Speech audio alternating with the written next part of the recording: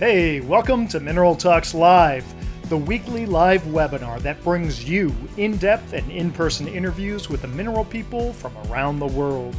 Mineral Talks Live is brought to you by a joint effort among the Mineralogical and Geological Museum at Harvard University, the Society of Mineral Museum Professionals, and BlueCap Productions. Tune in every Wednesday and stay connected to your mineral world. Now, broadcasting live from beautiful Honolulu, Hawaii, the land of aloha, ukuleles, and shakas, this is Mineral Talks Live.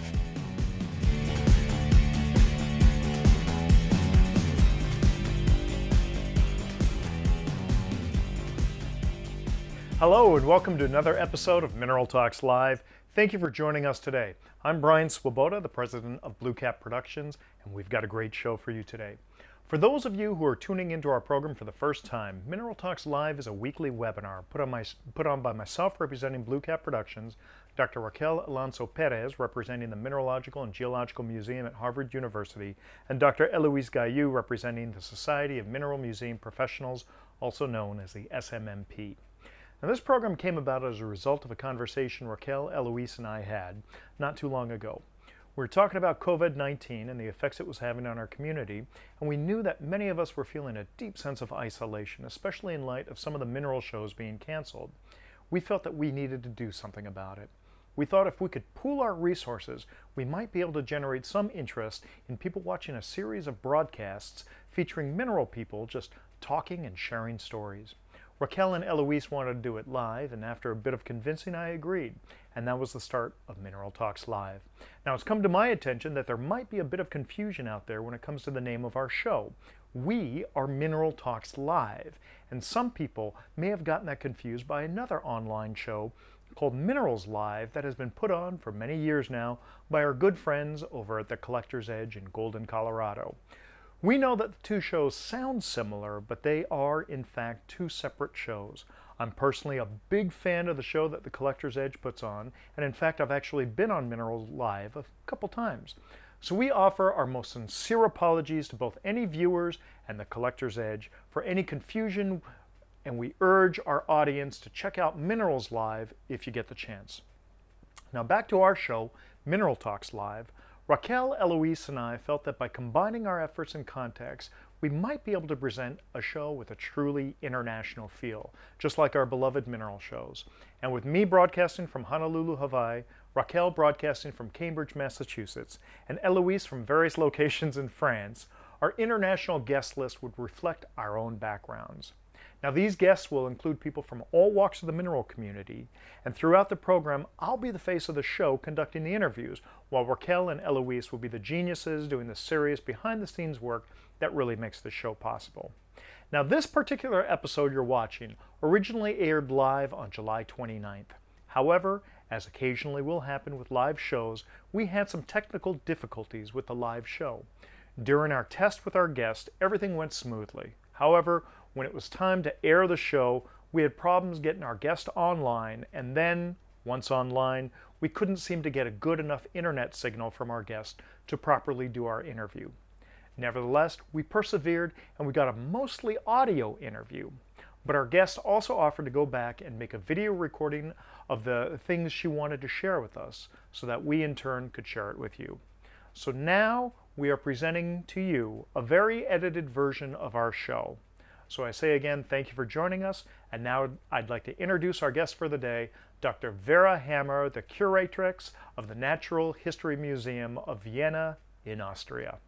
Hello everybody, you are in the Natural History Museum in Vienna. My name is Vera Hammer, I'm the curator of the Mineral and Gem Collection, and I will give you a short guided tour through our museum. So let's start.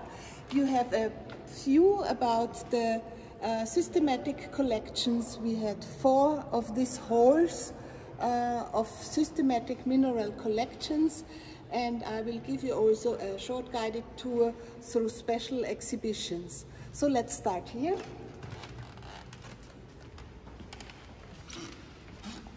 One of the special exhibition is building rocks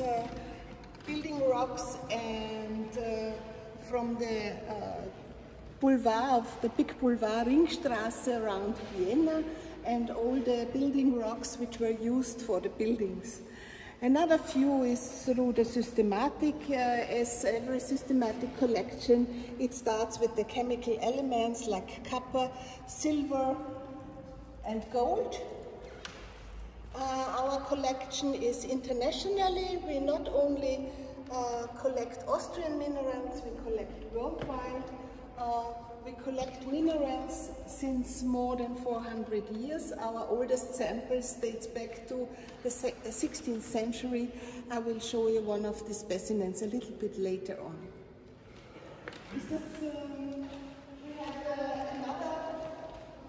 We had another exhibition about mineral and mineral names. In that case, mineral names and animals. So everybody of you knows emerald, and there is also a bird which has nearly the same green color like emerald, and it's called emerald bird.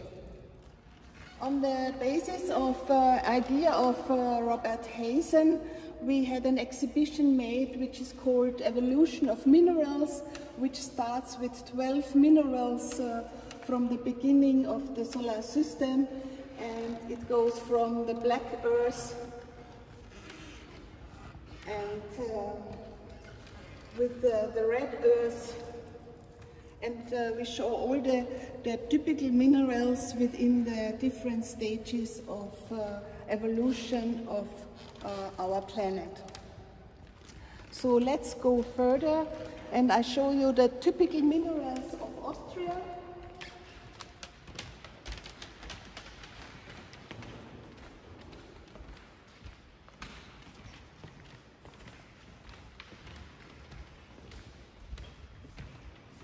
One of them is aragonite from the Styrian Erzberg, which is also called iron flower. And from this locality, cinnabarit is also very famous and rare. We had two world localities which are known from every mineral collector. One of that is the famous Habach Valley, where we can find emerald, and we had very good specimens from this still open mine. In the neighbor valley, the Untersulzbach Valley, the famous epidot from the Knappenwand were found, which I brought to Tucson last year. All of our halls are decorated with oil paintings from famous location. Here you see the Habach Valley and the location where the emeralds were found. The most precious hall of our museum is the so-called gem hall. And I did a new decoration and organization of the gem systematics.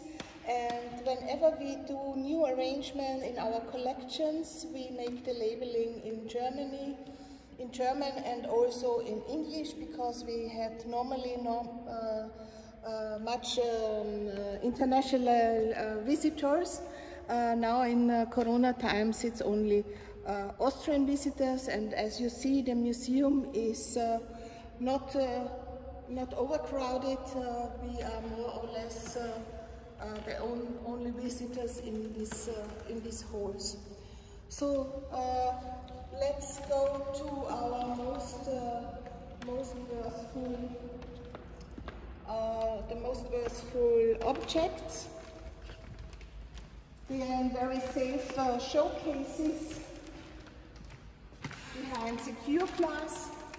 One of it is the famous opal, which was found in Slovakia in the middle of the 17th century. It has a wonderful play of color.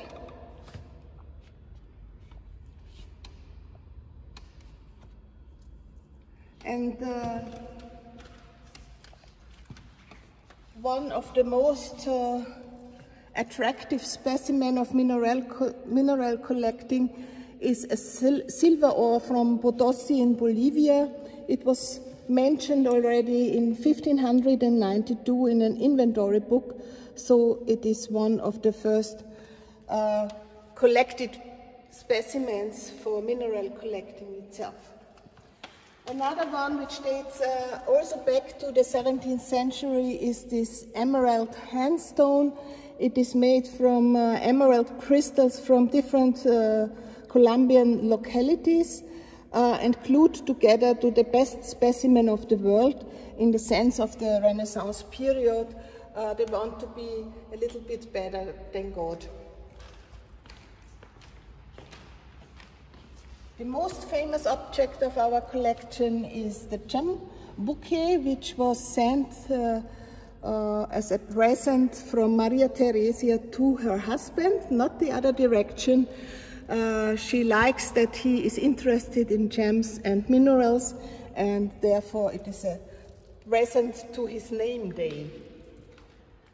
Now let's go to two exhibitions we opened during Corona time. So the museum was closed for visitors in Corona time, but we can work behind the scenes and use this to open two new exhibitions, one about natural radioactivity and the other one about UV minerals, and I will show you this.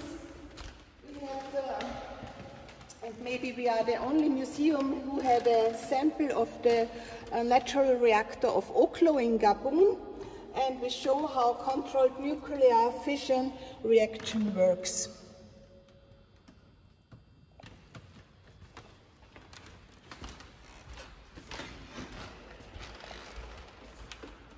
The other one was UV, which was the theme for the next Tucson show, and I hope I can bring some of these samples next year to Tucson. Hopefully it works.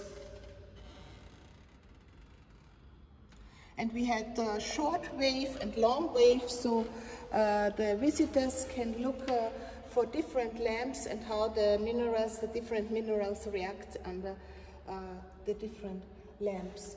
As we are a historic museum, we had also mentioned the historic persons who are working in our collection, and one of these men is Frederick Moos. I'm sure most of you know him from the scale of hardness, but he did a lot of other things. He wrote books about systematic of minerals, and he did this in Vienna and worked with a collection from Jakob Friedrich van der Nüll, who was a collector known in all of Austria and Germany. And when this guy died, we purchased his collection. So we had a basic of very old and good samples, but we collect still today. Thank you for listening. I know that a lot of people are actually looking forward to visiting Vienna. So I see that Denise is definitely coming back as soon as the American border and the European countries are opening again. So I know that people are excited to come and see Vera's museum. So at least that there's that. Yes, Peter Davidson, I had a question. I don't know if Vera still can hear us or talk. I'm not sure. But Vera was mentioning the crystal model collection earlier. Right. So Peter Davidson wanted to know more about the crystal model collection, if Vera can still speak. Vera, yeah, I can. Oh, great. So the collection is in fact not only one single collection. These are different collections over the periods. One is of René Oü, and other ones we don't know who are the producers of these very exactly wooden models. We had also a collection of models made of gypsum, and we had a collection which were former on display, where you see the wooden models and where you see tiny crystals with perfect shape. So you can compare the model and the natural crystal. And I prepared for the next 2 years. I had a project which funded by the government, so we had enough money to make exhibition, and it was called A Look Inside Skills. And I want that people know the different sizes between what is a meter and what is the atomic distance crystals. I want to give them an idea of different kinds of symmetry. I want to give them an idea why specials are used for special purposes, like different kinds of zeolites. So this a great claim is for the next 2 years or 1.5 years, because time is running. And how many pieces are in the collection, Vera? Oh, I can't give you a count of that. But you know, we have four very large halls with showcases, full in different sizes. Most of the sizes in our collection have the size of a feast, so that's it's the normal systematic collection. And in the side wall boxes, we have larger specimens up to 1/2 meter. So it's easy to count them. I never do that, but it's hundreds, maybe thousands. And these crystal models are such a joy to look at. They really harken back to, I'm not going to say the golden age, but a golden age of mineralogy. Just incredible tools to look at. These were the main educational tools to teach people about crystallography and mineralogy. And it sounds like Vera's museum has a wonderful exhibit of it.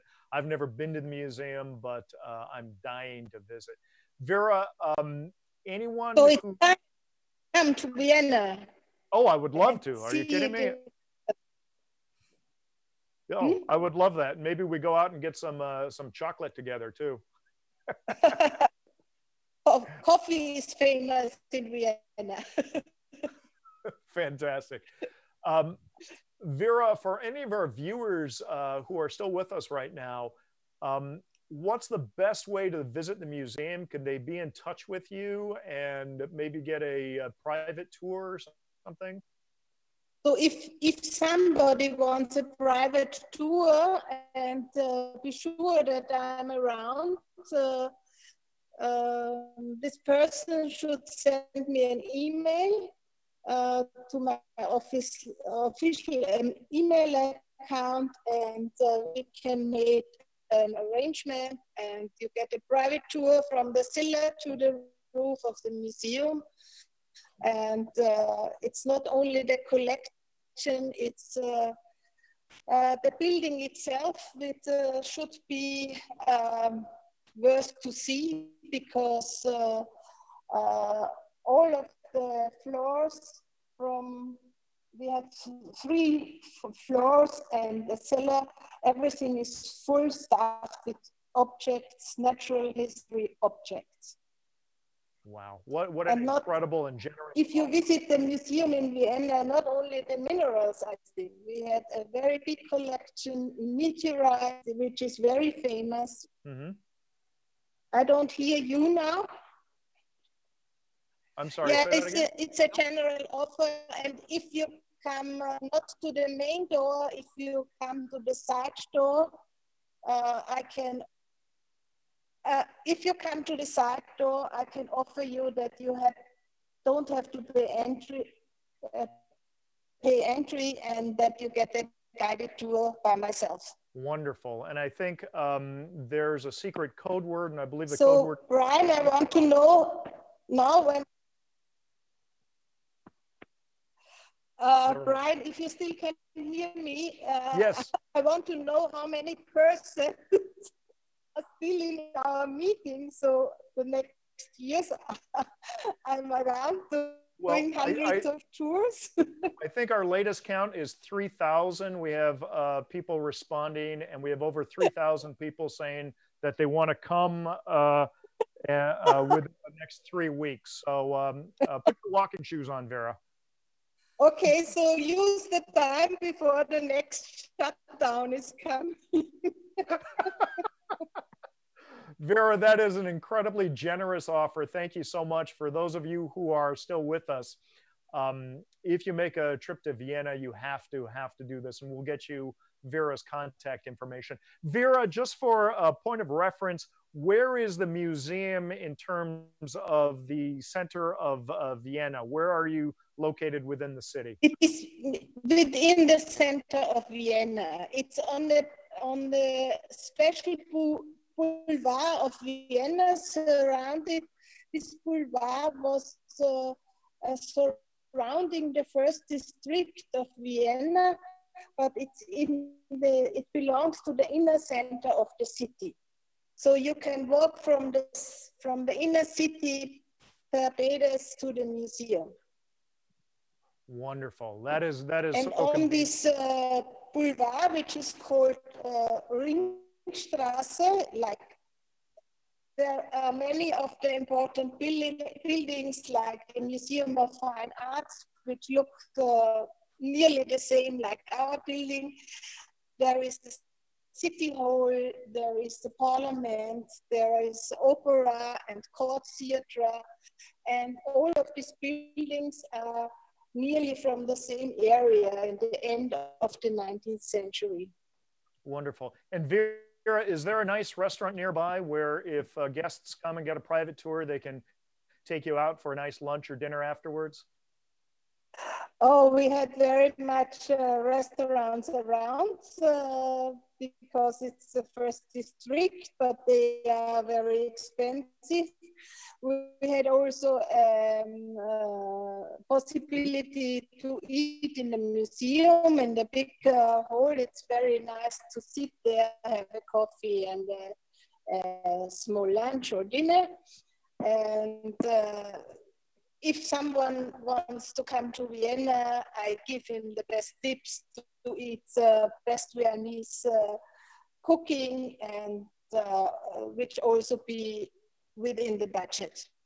Wow. Well, I'm starting to drool already, Vera. And just for the watchers out there, remember, if you take Vera out, if you buy her, she's a little bit like a gremlin. So if you buy her 3 drinks, she's known to get up and dance on the table. So Vera, you really have to control yourself. 3,000 dances on tables is a lot of extra work.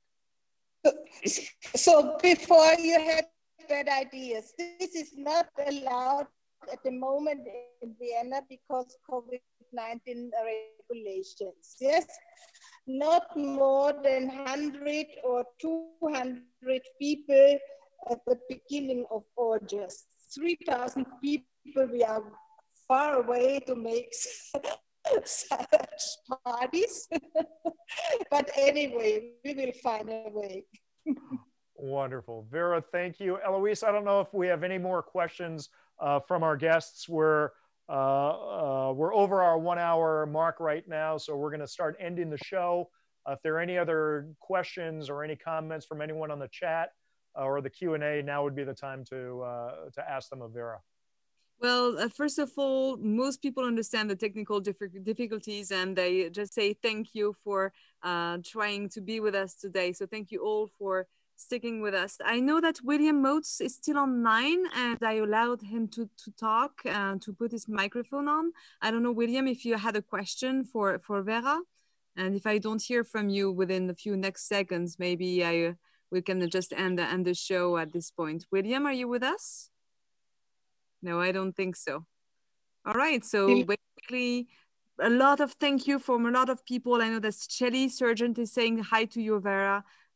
So you have a lot of support from all around the world, it seems, Vera. So we hope to see you soon. I hope that Tucson is going to be happening. If it's not happening, maybe we can see each other in Europe at least. And okay, there's some George Adenman. It looks like he has a question, so we'll see. We'll figure it out. I'm gonna stop here and I'm gonna answer in the chat log to all the remaining questions in the chats.